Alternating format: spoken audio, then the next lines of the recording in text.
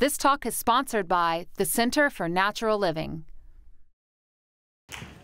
All right, for the next act, voice and exit, we're going to have Catherine exit a baby outside. So, everybody, we're going to push together. So, is this on? Yes. Okay, and excuse me if I need to sit down. We brought out a chair just in case. It's kind of late and I'm kind of pregnant, so, you know, sometimes I want to sit. So anyway, hi, my name is Catherine Bleish. My name is John Bush. And we are from the Bleish family farm in southeast Travis County. We have a 17-month-old daughter named Aliana, and another on the way, as you can see. We have a puppy back at home named Murray Rothbark. We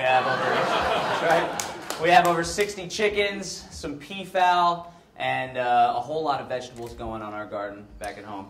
Now, unfortunately, we currently live in a society where children are taught to obey arbitrary authority. They are taught this at school, they are taught this in the home, they are taught this out in society when they interact with government and law enforcement. In particular, they are taught to turn to centralized institutions for healthcare, for food, and for problem solving. And when children are taught this growing up, it's no wonder that we live in a society where it seems like just about every aspect of our life is controlled through coercive hierarchical institutions and through fear, coercion, and violence.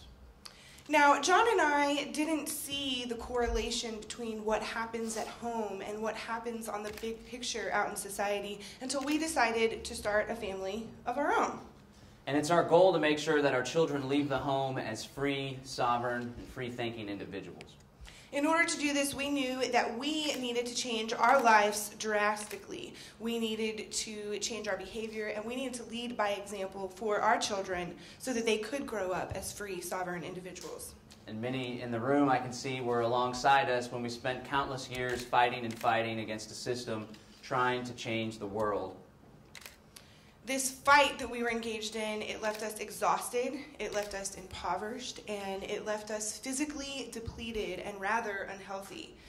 And despite these sacrifices that we thought we were making for the greater good, we didn't feel any more free. And society wasn't getting any better. Things were just getting worse. There was more chaos, more despotism, and more misery, war all across the globe.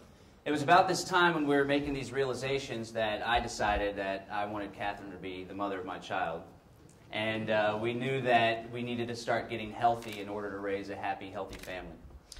Now, we had taken notice of friends and family who were changing their lives and who were curing ailments such as diabetes through nutrition and through lifestyle changes. And we realized that this was missing from our journey and our path toward finding freedom. We were not taking care of ourselves, and how could we be free if we were unhealthy and sick, miserable, tired all the time? It's our belief that true freedom is more than just being free from coercive government.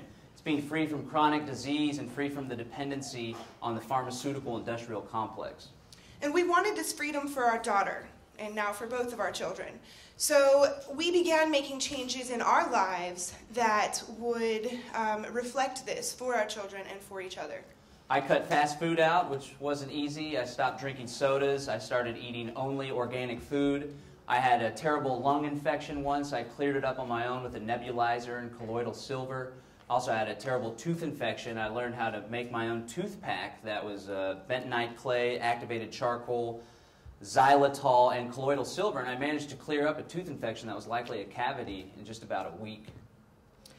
I personally suffered with acne for 10 years plus. I'm sure many of you remember my very broken out face. I spent thousands of dollars trying to solve this, and it was our good friend Dr. Buckley in Naturopath who helped me to change my diet, to stop eating cow dairy and the hormone casein, which ended up clearing up my acne. I also got rid of my chronic back pain by cutting gluten out of my diet. Now trust me, this was really hard. I really liked to eat wheat and I liked to eat cheese. My midwife called me a carbo-fatitarian. They were really hard changes for me to make. I mean, literally every meal was like bread and cheese, different forms. So I made these changes in my life and I cleared up these chronic problems that had been haunting me and costing me lots and lots of money. Catherine and I taking responsibility for our health was one of the most powerful things and empowering things that we'd ever done in our life, and we wanted to be sure that we imparted this ethic to our children. So not only did we change what we were putting into our bodies as a way to empower ourselves to find more freedom, but we began to change our ability to access high-quality nutritional food.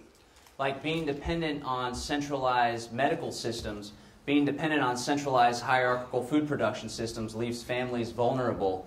We all know that natural disasters are common and that economies are collapsing all across the world. So it's absolutely important that we begin to grow our own food and disengage from the hierarchical centralized food production systems, lest we allow our families to go hungry. So in order to begin exiting from this centralized food supply, we decided to plant our own garden, which we did shortly after we changed our diet. We planted our first garden, we got our first flock of chickens, and we learned the hard way that it is not easy to get out of these centralized food supply systems. We learned time and time again that there are lots of threats to growing your own food. Yeah, and if you're thinking that you're just going to be able to have your survival seed bank and you'll be able to throw the seeds in the backyard and be able to produce food, it's not that easy. We dealt with dog attacks on our chickens, chickens attacking our food, drought. Of course, you probably remember the 70-plus days of 100-plus degree weather. We're having trouble finding out how to deal with the vegetables when it freezes. And when we went out of town, sometimes the garden would be neglected by our roommates. But it's definitely a lot harder than it would seem to grow your own food, and we're just barely now getting into a groove. So it's been 2 years since we planted our first garden 2 Aprils ago, and despite the hardships, we decided we were going to continue to persevere. Now we have 10 raised bed gardens built on our property with hundreds of plants that are actively fruiting. I'm proud to say our strawberries are coming in. I'm so excited. We have 63 chickens at different stages of life, and actually right now at home we have an incubator hatching chicks. There was only one that had hatched before we left, and I'm hating that we're missing the rest of them. Hopefully there'll be 8 to 10 by the time we get home. But it's well worth it to be here with you folks. Yes, it is. It's well worth it. So we just recently made our personal goal of becoming 50% food self-sufficient, meaning 50% of the food we consume in our daily diet we're going to be getting from our own farm, or we'll be trading with local farms. And in order to further that goal, we just planted 17 raised bed hugelkultur mounds. Hugelkultur mounds use rotting wood underneath the soil in order to retain moisture for the plants in drought conditions and also to gain nutrients. We're also going to be building some aquaponics systems through the Center for Natural Living, and we're going to be testing their efficacy and growing fish and vegetables on our farm to help fulfill our goal of 50% food self-sufficiency. I personally am most excited about our goal to get goats this year. That will help our family provide ourselves with a non-cow version of dairy. And our daughter Aliana absolutely loves goats. She runs up and hugs them and loves on them. We also plan to expand our chicken operation to 200 chickens this year. And we would like to add turkeys and, what was the other bird? Ducks, yes, turkeys and ducks, which we're very excited about as well. That was Paul. He helps on the farm. And if we have the capacity, we're going to try to do pigs this year as well. She'll get used to the smell. Right now, we've been teaching our daughter the joys of self-sufficiency. Every day she comes out, she helps us collect eggs. She is in the garden pulling weeds, sometimes pulling things I don't want her to pull, but it's okay. I'm directing her, in the right direction. She also helps to plant seeds and to transfer larger plants that need to be transferred. We want our children to have the confidence and the knowledge and the tools necessary to be able to grow their own food, and to never go hungry. Now imagine a world full of garden babies. Wouldn't that be amazing how many of them would want to turn to a centralized institution for food, whether that be through, government aid or a grocery store? Or who would want to go eat fast food when they have a huge buffet in their backyard full of delicious nutritional snacks like yummy strawberries? So we are on our way towards exiting the centralized medical industrial complex, and we're on our way towards exiting the centralized food production systems. But freedom is much more than that. We also want to bring the ethos into our home that it's wrong to use violence in order to encourage people to change their behavior. Now, we were faced with an obstacle to this a few months back when our daughter Aliana started hitting me. It began typically when John was around. It didn't happen when he was gone. And we went to our peers to ask what was going on. What could we do? Some people recommended we swat her or spank her or hit her to teach her not to hit. We decided to remain curious. And in a few months, she was able to communicate. She was frustrated with her father being on the phone or the computer. So she would hit me to get attention from him. So this was a struggle for us because we had committed to nonviolent tactics in the household and being peaceful parents and avoiding the use of violence as a means to change behavior. But still, our daughter was hitting Aliana. And, many parents would turn to spanking in that situation. But instead, we chose communication and curiosity instead of coercion and fear. And we found that maybe it was the parents that needed to change their behavior instead of the children.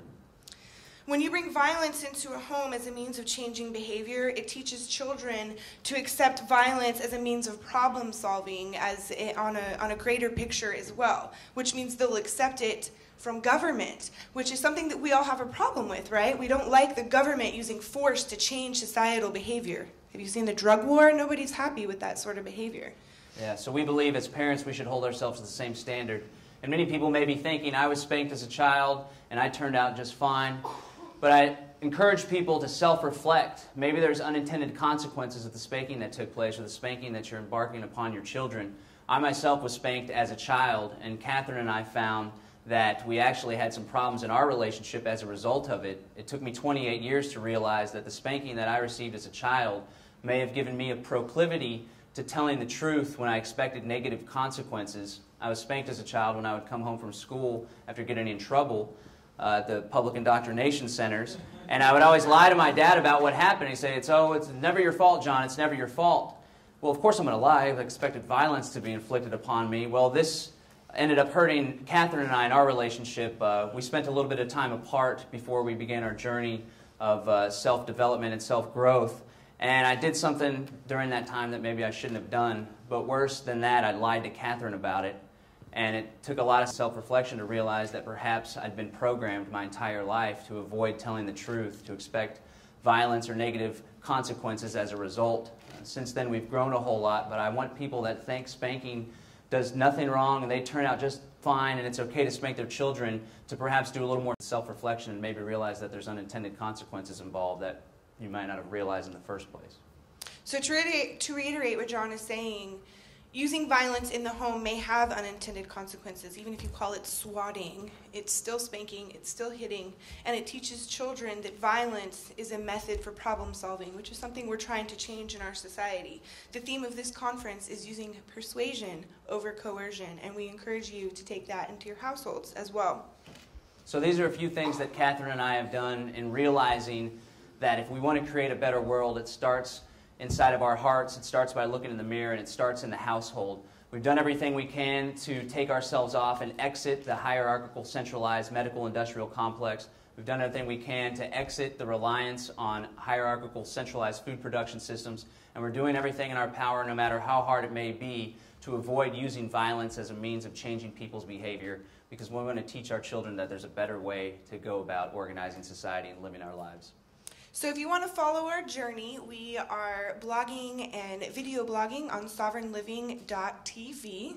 We have a YouTube channel as well, Sovereign Living TV. SovereignLiving.tv is a project of the Center for Natural Living, a new nonprofit we recently founded. The mission is to demonstrate the value of voluntary cooperation and natural living in the areas of sustainability, family, and health by creating educational media and helping families to fulfill their basic needs. So we hope you'll check it out, and we hope you enjoyed what we had to say today. Thank you.